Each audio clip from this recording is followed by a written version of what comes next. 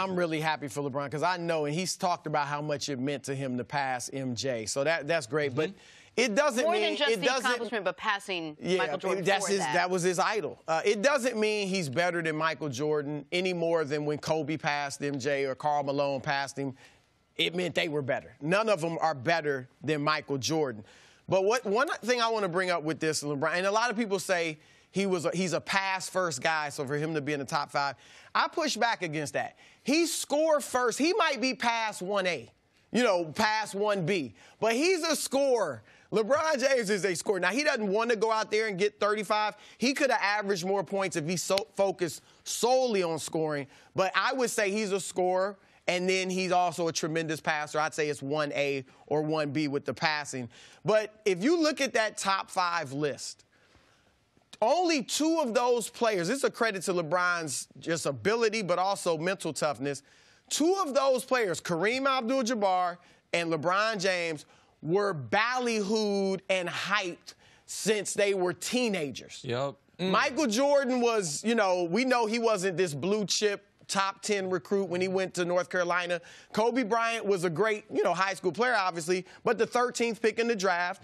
And Karl Malone went to Louisiana Tech. So to have, and Kareem did it obviously in a different era. To do what LeBron James has done and live up to the hype, that's tremendous. We've seen O.J. Mayo was hyped as a young kid. He never lived up to it. Remember Demetrius Walker? On the cover of Sports Illustrated at 14, never lived up to it. So that type of pressure. Telfair. Right. A lot of high school people bring up LeBron being on the cover of Sports Illustrated as a high schooler. A bunch came after him.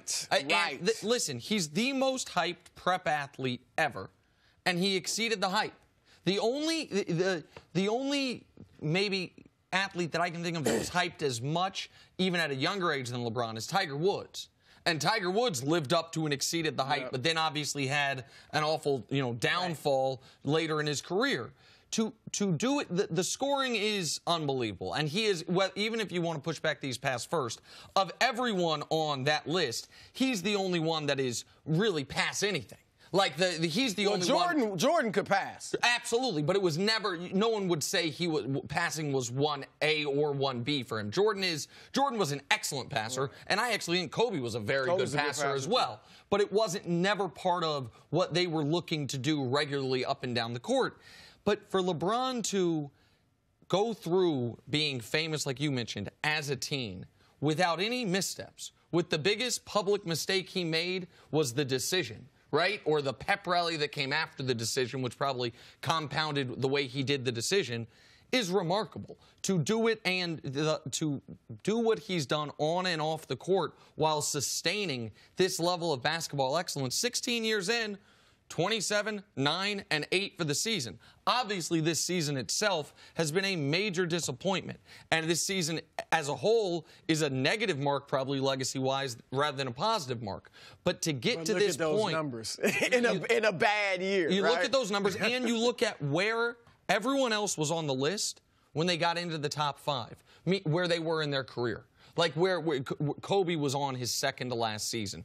Jordan, when he passed Wilt, he was a wizard, right? And so Kareem obviously is in a different category because he passed Wilt and then played for another 7 years, something like that. But all of it is unprecedented for any player in NBA history. Broussard, where does this accomplishment rank among all the things that LeBron has accomplished in his life? I think, look, the greatest thing was the comeback from down 3-1 to Golden State. I mean, that was clearly the greatest thing. And I also think, and then I saw you earlier, the championships, all the championships matter more than this because this isn't the record. I mean, when he gets to number 1, if he ever gets there, he'll certainly get to number 2, I believe. Then that will be a more significant. But I would say what he just did a couple weeks ago when he became the only player ever in the top 10 in assists, top 5 scoring, that's much more significant than this because that speaks to the versatility of LeBron James. And one of the arguments, and I know you obviously think he's the GOAT, Nick, one of the great arguments for LeBron in that is the longevity. Of course. And no one, I said it last year, no one ever in the history of the game has been in their 15th season the best player in the world. Whether he is this year or not, I don't think he probably isn't anymore. But in your 15th year to be the best player in the world, no one has ever done that. So his longevity, these records speak to that too. Yeah, LeBron, he is a tremendous basketball player. And however he wants to categorize it, how he grew up, I think it's very, very important that how you're raised and how you're taught something, that you're a reflection of that even when you become a star. He goes back to his first basketball coach, who was a father figure to him, taught him about it's more important to get others involved. Now, LeBron also had the skill set, but I'm like you. I don't think LeBron's a pass-first player. He has the skill set of Magic Johnson, but also he has one of the unique abilities to be able to score the basketball like players we haven't seen. Also, size, weight, speed, and power, all right? He is able to utilize that, especially on the offensive end. So, phenomenal player, skill set like we've never seen before, the overall longevity, how long he was able to stay in his prime. Those are the things that you bring into the conversation as far as him and MJ. But when you grow up idolizing one person, it becomes very, very important as far as the numbers, if you can reach that number. So this is a very, very important milestone for LeBron. I can guarantee if you could pick one number that he could pass Jordan with, we know what number that'd be. Oh, and that's the number that the people who think he's the greatest don't want to talk about. Because if you could put LeBron, if you could put truth serum in him and sit him down and be like, okay, you can have any of LeBron, any of Jordan's numbers, which ones will it be? It'll be them times he was holding up that trophy and the times he was the MVP. So tremendous accomplishment. Also, his career, it's still not over with yet. Right. So that's what I want to ask you, Broussard, because I know for Cris what the standard is if he's going to come to my side of the equation on LeBron's the greatest player ever. Because you said it's championships, but Cris is funny championship math. He gave him 2 for the championship in Cleveland. That title. Well, you have to because they beat one of the greatest teams ever, and they came back. Came back greatest from comeback in NBA history. The point I'm making is for Cris, LeBron doesn't need 6 actual rings. That's one of the worst championship teams ever in NBA history, the Cavs with LeBron. From talent. In 2016? Yeah, I'm talking about the team. Like that team. How many teams? Kyrie and but how many teams could that team beat? Well, listen, the argument for LeBron is I think that was a great team. I think the 2016 Cavs and the Cavs the year that Kevin Durant first went to the Warriors that Cavs team was the best one, I thought.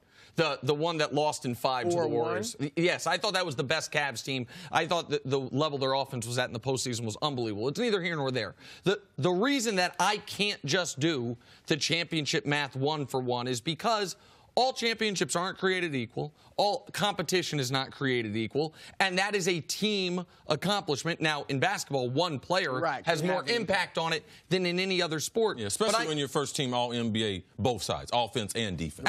Absolutely. I think you want to know what would it take. For what you, would I have to see? For you, what would you? I don't know that LeBron can pass Jordan. I think it's not, for me, it's not just 6 rings to 3 rings. I think Jordan had no weaknesses. You nitpick. When you're talking about guys this great, you're nitpicking. LeBron has a weakness, the foul shooting. I think Jordan was a better post player, even though he was smaller. He had a better post game in an era where you had 7-foot great centers. And Jordan had a better post game. I think Jordan was a slightly better finisher. Again, going against 7-foot shot blockers, the best era of big men ever. So I just think Jordan, I think he also could fit better into a system. He didn't become the system. He was able to fit, under Phil Jackson especially, fit into a system where LeBron kind of has to become the system. So I think that made him easier to play with. So I just think that Jordan was a flat-out better player. I can't think of a weakness. So that argument, while I disagree with it, that argument to me is so much more salient than the 6 versus 3. Because that argument is about who they are as a basketball player, what they were and weren't able to do. Because do I believe that if you could do this, if you put Michael Jordan on throughout his career prime on every Cavs team and Heat team that LeBron's been on over the last 8 seasons, I think he would have 3 championships. They wouldn't be the same 3. I think he would have won the first 3 in Miami, and I don't think Jordan, with that last Heat team or any of the Cavs teams, would have won a title. And that's pure speculation. Of course, we have to go on what happened. Well, okay, but hold on. What they did. But what you're saying is also a different type of speculation, because what happened is LeBron's got him trumped in every stat. LeBron's got more points, more rebounds, more assists, higher field goal percentage. They're not per game. What? Per game, Jordan averaged 3 more points per game. Jordan's PER is higher. Per game, he hasn't trumped in everything except for points. 1 more rebound. He's, what, 3 inches taller. He should average more rebound. 1 more rebound per game, 2 more assists per game. Yes. Career. Absolutely. I mean, 1 more rebound when you're that much bigger, that's not that. I could argue Jordan was as good or better a rebounder. Okay, and so just for size. So, but all of that, like, is the speculation you were talking about. So you said PER. That is the advanced stat Jordan has. LeBron has value over replacement player, box score plus minus, win shares, offensive and defensive. The other element to it is that is indefinable, and it's just what you value is the longevity of it. Is how much longer LeBron can keep this up, and how much that matters in your eyes. I would say at some point longevity can work against you. Michael Jordan, essentially, we know he played 15 years.